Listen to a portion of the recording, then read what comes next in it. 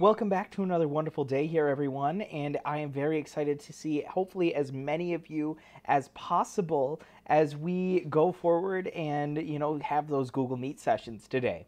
If you're not able to meet with us during one of those, I do want you to know that tomorrow we will be taking a quiz over Desiree's Baby and common usage sets 1 through 10. That's right, we are going to do sets 1 through 10. They should be things that we're used to, that we're familiar with, and they should be repeats of words that you've done in the past.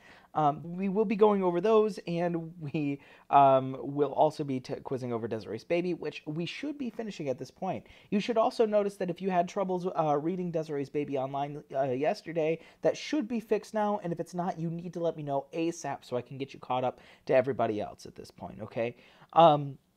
Now let's talk about Desiree's Baby a little bit. So we have our main character, of course, Desiree. She has this big conflict with Armand because, well, their baby's not white.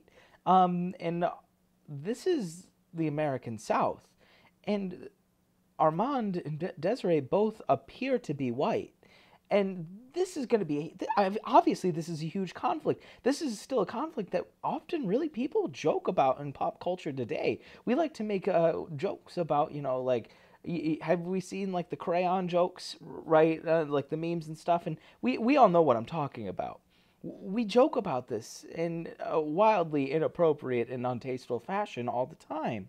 And we have a bigger issue here in Desiree's Baby because it's much less so that maybe Desiree was impure in the fact that she slept with somebody else that wasn't her husband, but the fact that she's not white.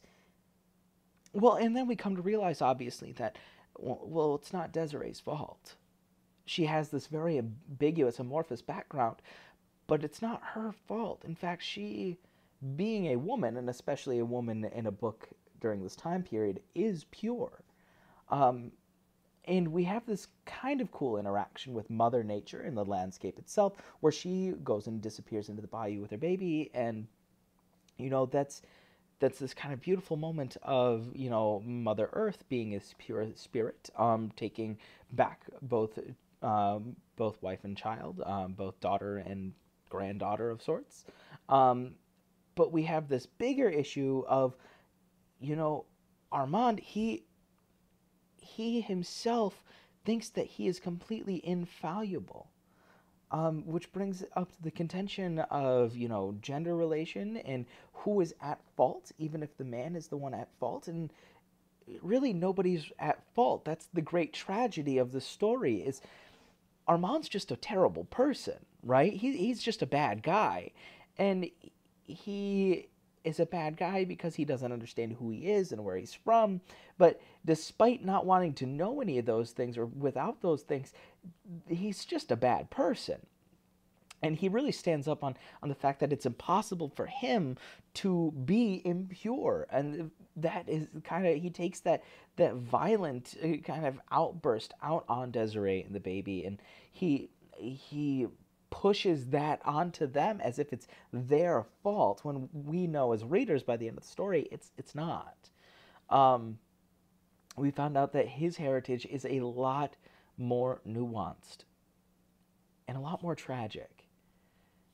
Now, culturally, this is even more devastating because he's a plantation owner in the South. And yes, there were plantation owners that were of various races in the American South, but not like this, right? This is Louisiana. This is like deep South. This is a trading city. This is where people would go to trade the cotton and the slaves themselves. And Armand was a terrible human being. He mistreated everybody. And so for him to be realizing that he is mistreating people just on the way that they look, when he himself, while he doesn't look black, while he doesn't perceive that part of himself because he doesn't know, he still is abusing people, right? And he's still part of that group that he is abusing. So these are just little minute pieces that are much more nuanced and explored more thoroughly in the text that I want you to pay attention to. So take these ideas, go through this text. If you haven't already read it once, maybe go back through and read it again. It's pretty short. Also, Common Lit will read it aloud to you, and there are plenty of audiobooks online. So I want you to focus on these things and get ready for the quiz and the quizzes tomorrow. I hope to see as many of your amazing faces today during the Google Meet sessions, and I will see all of you very, very soon. The guiding question and learning targets for today are: how do we think about American issues in various contexts, with a learning target of how are people represented in literature as society evolves.